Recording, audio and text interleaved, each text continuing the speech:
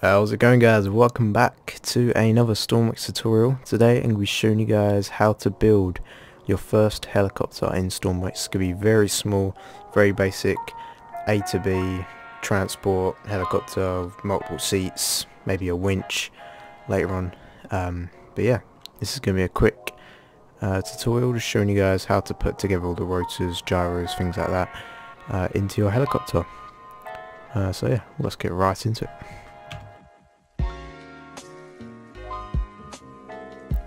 Okay, so we are in the helicopter island and we're going to go into the workbench here. Now we don't have a massive space to work with like with other hangars, but that's fine because we're only making a small helicopter.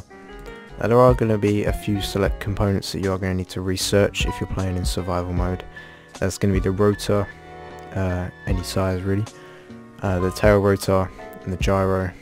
They're pretty much the things you need for this, as well as an engine components, things like that. And obviously if you progress in the game you can upgrade your helicopters, make them bigger, make them better with the new components. That's fine. So right, let's get into it. So I'm going to start with the pilot seat just so I can get a grasp on the shape of it basically. So what we're going to do is kind of map out the size. So yeah, you can imagine a helicopter cross section here. Now feel free to look on the internet and the workshop for inspiration, that's fine. But it doesn't have to be very inspired, we're only making something tiny. So I'm just going to add in the engine now. We use a small engine just because it's smaller and it provides plenty of power for the rotor anyway, so that's fine. But if you are lifting like extremely heavy loads, like a ship or whatever, you're going to need a lot of power, so that's fine. And probably the hardest part is getting a good fuel system down. If you're building something small like this, getting a lot of fuel in can be difficult. So I'm going to try and make it as ergonomic and tiny as possible. Right. And we can just pipe that straight up to the fuel.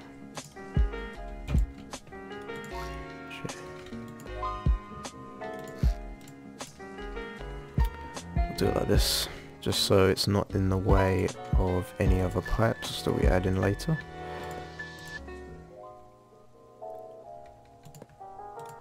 We'll come across, add in a weird T-piece. That bit's gonna stick out, but it doesn't matter. That can be a fuel port actually, which would be awesome. So we can actually refuel this thing. Where it is, there. Fuel connector. Awesome. Now coolant we can do with a simple radiator. Now they are pretty big, so I'm just going to wire in something sort of small. Don't know how we're gonna do this. Could have it down here.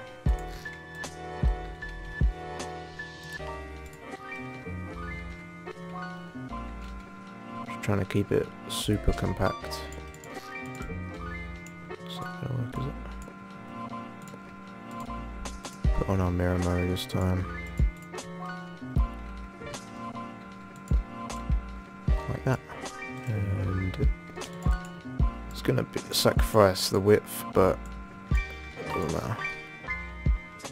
If you don't know how to build an engine like this, like I'm doing, I'm not really doing it super with all the colours and everything, but I do have another video that you can go check out, and I use this same engine on a boat, so but it's all the same thing, doesn't matter.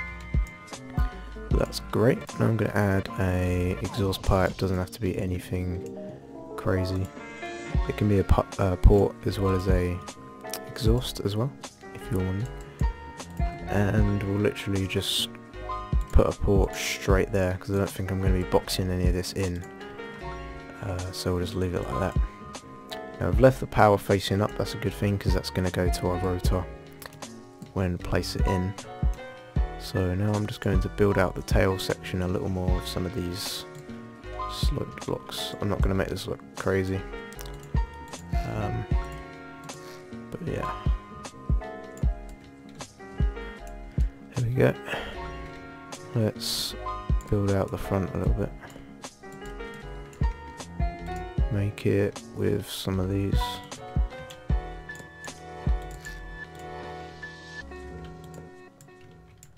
Like that. It's a bit long, but doesn't matter. And now we're going to push this up a little bit. We're actually going to have two connections come off this, because one's got to go to our tail rotor, which has to be powered, and the other has to go up to the main rotor. Try and keep it as low down as possible. Don't want to take off our pilot's head here, so we'll just do that. Now I'm going to use a large rotor, I think that's the first one you get. And take note of where the arrows are. You want the big forward facing arrow to face forward, obviously, to the front of your helicopter. And you sort of want these to be in that position, but from what I can tell, there's no real difference other than like the pitch and the roll kind of inverted, I think. But that's always how I've placed it, so, and that's always worked for me, so that's fine. And your power is going to be out the front for some reason, and that's a bit annoying, but that's fine. And I'm just going to build it up a little bit. It looks super weird, but that's fine.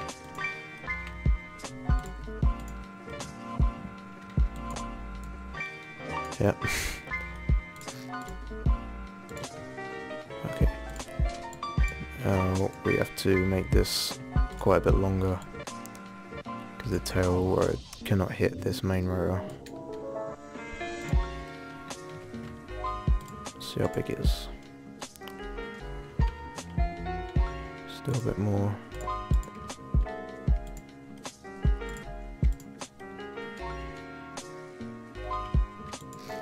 There we go. Now I'm just gonna gonna wire that up and make it look a bit better with that.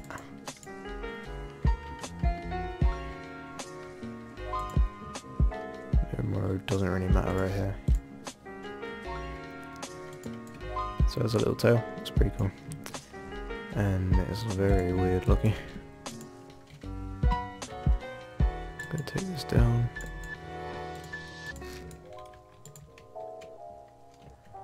And into there. I'll extend this out a bit as well. So there we go. That is going to be the construction, at least. I'm just going to build this out a bit more to make it look like sort of a cockpit, I guess. And there we go. Obviously every helicopter needs some cool landing legs, so I'll put them on as well.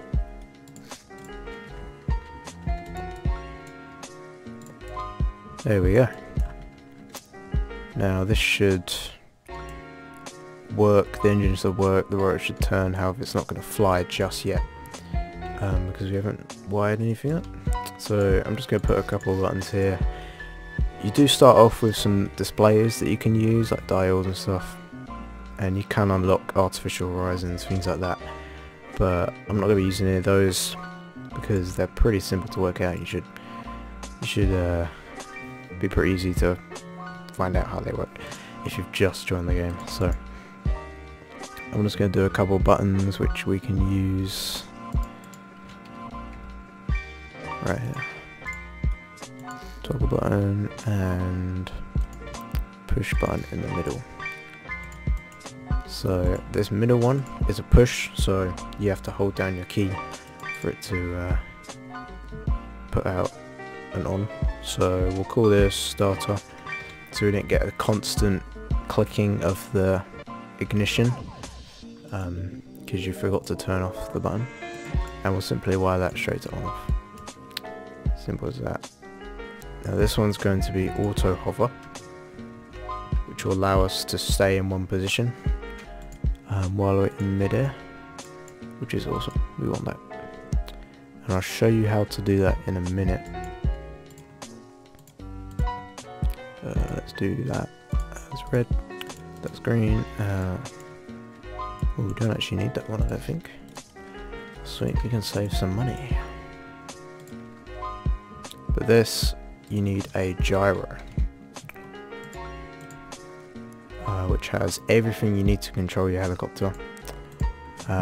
Because if you just wire this straight up now, it'll crash and burn. You don't want that. You want it to be nice and stable. And the gyro is quite big, so I don't know where to put it. Can I fit it in there? Nope. It's not gonna work. I'll just put it under here for now. And this is going to have, I don't know how well you can see, it's going to have 4 number inputs, 4 number outputs, and a on off, which happens to be auto hover, so you can just wire that straight up. And that's going to be a toggle, so you're going to want that on if you want it on, stuff like that. It's not like the starter. And now this is where you want to wire up your keys on your seat. So yaw is going to be the tail rotor collective, so how much air the tail rotor is pushing, so which is going to turn the helicopter this way. It's going to make it change the bearing, if you know what that means. So stabilize yaw is going to go to the yaw on there, because this rotor is constantly going to be spinning because it's being powered by our engine, but the collective is going to be straight, so it's not going to be pushing any air until you give it a number, which is going to be on my seat left, right. I think that's just the best control for me. So you can do that whenever you want. Now up down is going to be the same as the tail rotor, but it's going to be the collective on the large rotor. And while we're here, if you use the select tool, you have to make these neutral, because they'll start off in the positive position, which will basically mean your helicopter goes all the time, all the way up. You don't want that. You want it to be neutral, and then when you push in some collective, you want it to go up. So that's all good. And then roll is going to be your helicopter rolling like this, which is good for making like banks and stuff. And that's simply going to go to AD, I guess, and to the roll on the rotor. And pitch is the exact same thing, however it is your helicopter going this way, and that's going to be how you're going to go forward and stuff without any other propellant. So yeah, and we're going to add a battery, because we need to power everything. And look at that, it'll fit right in there. Nice.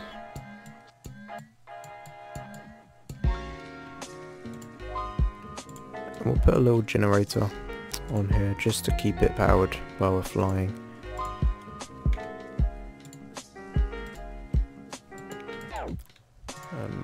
Wire that up there. Awesome. Now this should work now, but we are going to need a throttle value, which I forgot, but I'm going to save some time by just putting it as 1. so the throttle is always 1. You won't be able to stop the thing, but it's just going to be 1. You can obviously change that to a throttle lever, but I don't really have the space, so I'm just going to leave it as 1. It's always going to be on, which is fine actually, because it's just going to be turning but you won't be flying, because we are going to be controlling that. I'm going to spawn this in. This might not work straight away because there is some adjusting that we have to do, like that. But let's see. So we got starter, and boom, we're flying. Now I can use, I've set the keys to WASD and I've jumped out. Now I've set the keys to WASD, that's going to be your pitch and roll, as you can see. And then WS is going to be up and down, like this.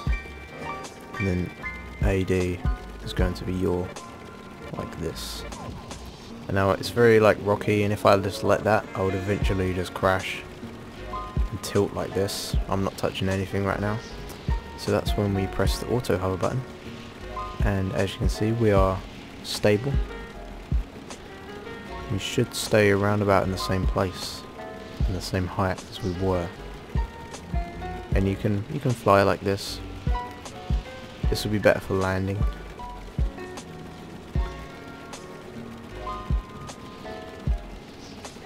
Coming in on landing.